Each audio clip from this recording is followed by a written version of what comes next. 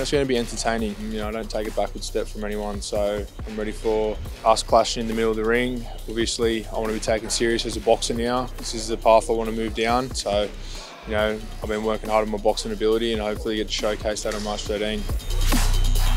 Obviously his first fight with Chris Hynes, that's the only one I can kind of remember.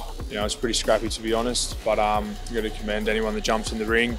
I know that his opponents are, aren't up to scratch. I think they're 1-8, his last fight was, so I'm going to be a different fighter than them guys in the ring. So but he's getting the experience under the belt, and experience is experience, but I'm going to be ready for anything.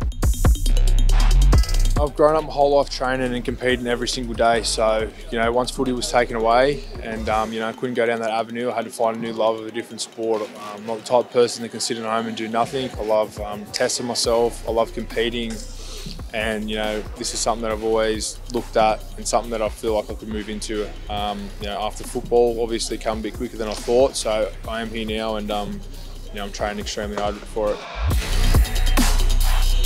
Known Brock for a long time, just through mutual friends. Went to school with his older brother. He said, mate, come down and train with me at the boxing gym, and I took it up, and we've been hanging out and training ever since. Ideally, after this fight, I'm fighting at heavyweight. I'd like to fight at cruiserweights, a bit closer to me, but you got to take these fights. They generate a bit of money, and it's a good platform to fight on. So I want to move forward with no limit and try and get on as many fight cards as I can. People love me and people love to hate me, so going to be one of them things where people are going to come want to see me get knocked out, and there's going to be people who want to come see me to knock him out. So I can't control what people say or think or whatever, but I'm here, and I'm ready to entertain.